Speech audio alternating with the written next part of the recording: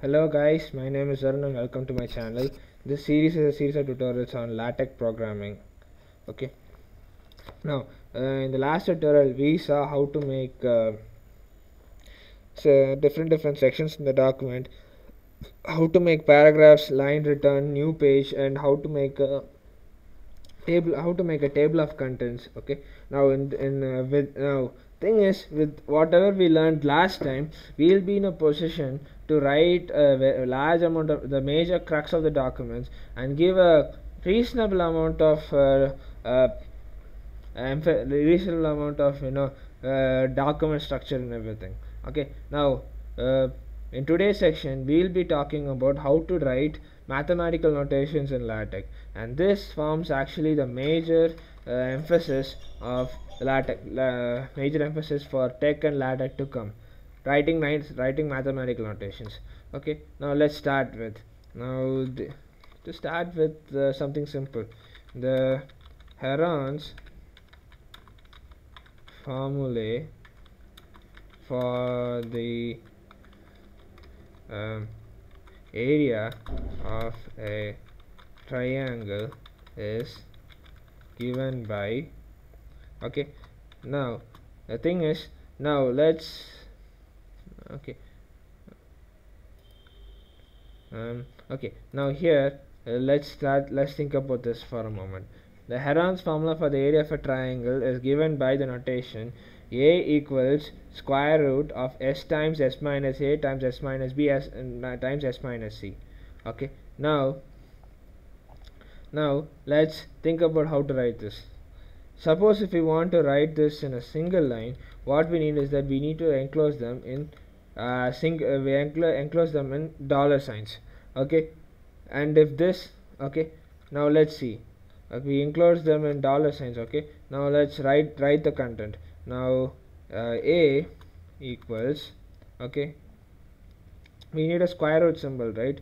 So the square root symbol is given by sqrt. This one, not this one, this one, second one. Click enter, and then in the tab what we can write is s times brackets s minus a times s minus b times s minus c. Okay. Now if I write this, let me compile this out, and there you have it. Now let me zoom this up for you guys so that you guys can have a better look, and there you have it. The area of a triangle, but the Heron's formula for the area of a triangle is given by a equals s times a minus s times b minus s times c times s the whole square root. Okay. Now the thing is, suppose now this formula looks okay. Now let me remove the asterisk symbols because it's understood that we're doing multiplication. It's understood that we're doing multiplication. Okay. Now if I run this, yeah, perfect. Now if you see, this notation is okay. Okay. Now what if I just wanted to write the entire stuff in a different manner? Okay. Like sometimes you might notice that all these formulas are written such that they are in the center of they are in the center of a line. Okay. Not exactly in the center of the page, but on the center of a line instead of being along the running text. Okay. It's like that's possible. So this, if you write any formula between dollar symbols, then it's a running text mathematical mode or inline mathematical mode. Now let's go for a center justified mathematical mode or a display mathematical mode. To do that, let's write something for a quadratic equation. Okay. For a quadratic equation, comma ax. Now to indicate that it's a square, we need to power symbol ax square plus bx plus c equals 0. The solution of x is given by the notation given by the notation. Now let's write this in such a manner that the solution for this, okay, is written in the center page. To make that possible, what you do is that you write the contents in double dollar signs and then write, now x will be equal to minus b plus or minus root of b square minus 4ac divided by 2a, right? Now what we notice is that this is a fraction term. To write the fraction, what we need is that we need the symbol frac. Okay, now this part has this frac part has command has two parts. Okay, the first part is the numerator and the second part is the denominator. So the numerator part, write minus b, that is our formula, and then we have to write plus or minus symbol. The symbol for plus or minus in LaTeX is \pm. Okay, now if you write that, your plus or minus symbol will come, so it's minus b plus or minus, and then you have to write the square root symbol. So the second one, square root of, okay, b power 2 minus 4ac. So minus b plus or minus square root of b square minus 4ac, and then I just have to press tab so that I move to the next next paragraph, next curly braces set, and then this should be 2a. Okay, now if I save this and run this up, there you have it.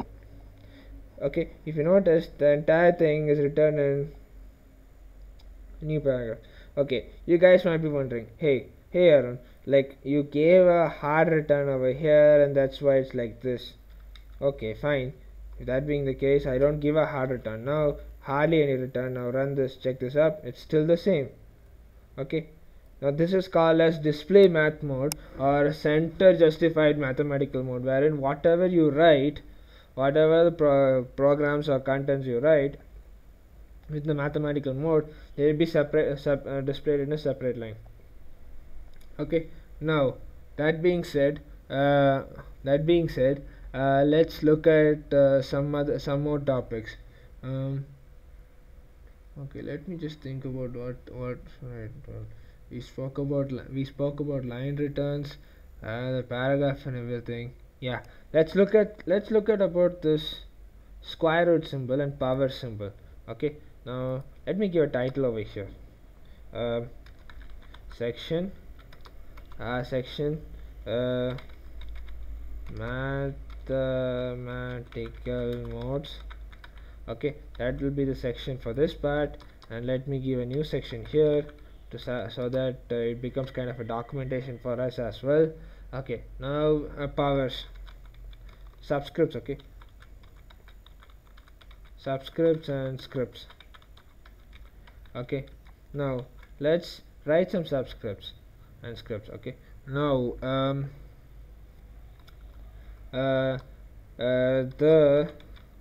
now algebraic identities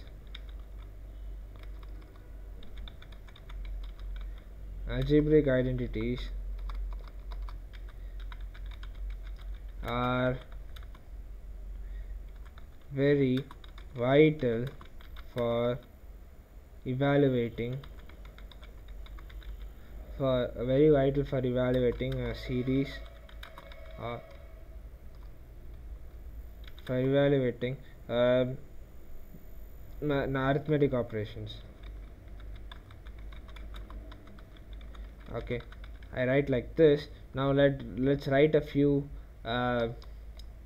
identities, algebraic identities. Now I have to write a plus b whole square. Now this is actually a square plus 2ab plus b square. Okay, now if I run this, okay, we get the identity nicely. Now let's write another identity. Now this, most of you guys must be knowing this. A plus b a whole cube equals a cube plus 3a square Now here's a tricky part. Here's the tricky part. Now if I write a square b plus 3ab square plus b cube.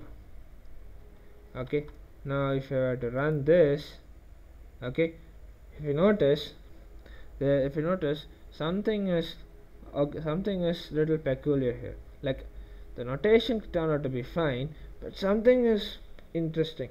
Like, why did only, if in this expression, why did only the 2 go to the power? Why did not the b go to the power?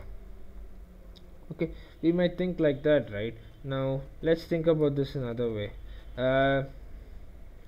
Okay, let me give another expansion, Taylor series expansion.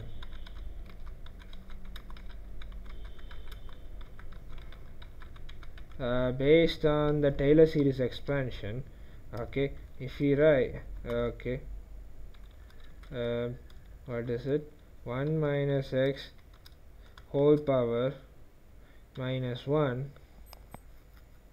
it's actually given by 1 plus x square, I think x plus x square plus x cube plus x power 4, and so on and so forth. So if I were to run this the Taylor series expansion, okay, wait, hold on, if you see, this right hand side turned out to be nice, but on the left hand side only the minus sign is taken to the power again. Even here, just like what we noticed over here, only one term gets raised to the power. Now that's not what we want. We just want this entire minus 1 to go to the power. So what you have to do is that in this case you just have to enclose this entire thing in curly braces. Now if you do that, there you have it. Now it looks fine. Okay, now it looks fine. Okay, similarly, let's do something a little more little more well. Heard about uranium. I heard about isotope notations. Okay, let's think about the isotope notations. How do we start? Which one to think about? Yeah, uranium. Let me write this in $sign.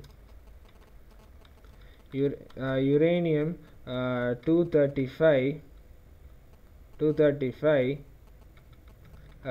is radioactive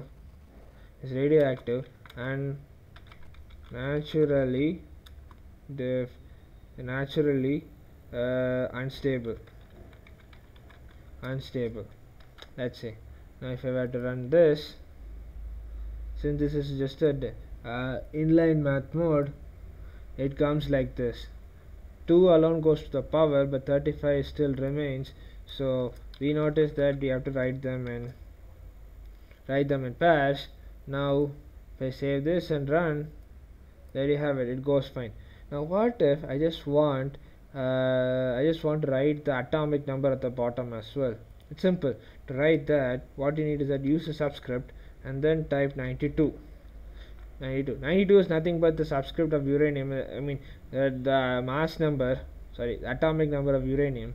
And if we run like this, let's see how this goes. The 9 alone comes here, the 2 remains as it is. So what if we use the arrow, curly braces again, run this up. Yeah, now it looks fine. Uranium 235 92, now it looks fine. Okay, this way you are in a position to include both the subscripts and superscripts. Now to include subscripts, and use underscore, and if you want to use superscripts, okay, use them accordingly. And similarly, if you want to use subscripts and continue in lot, we can do something. Okay, the forward time backward space scheme for forward time backward space finite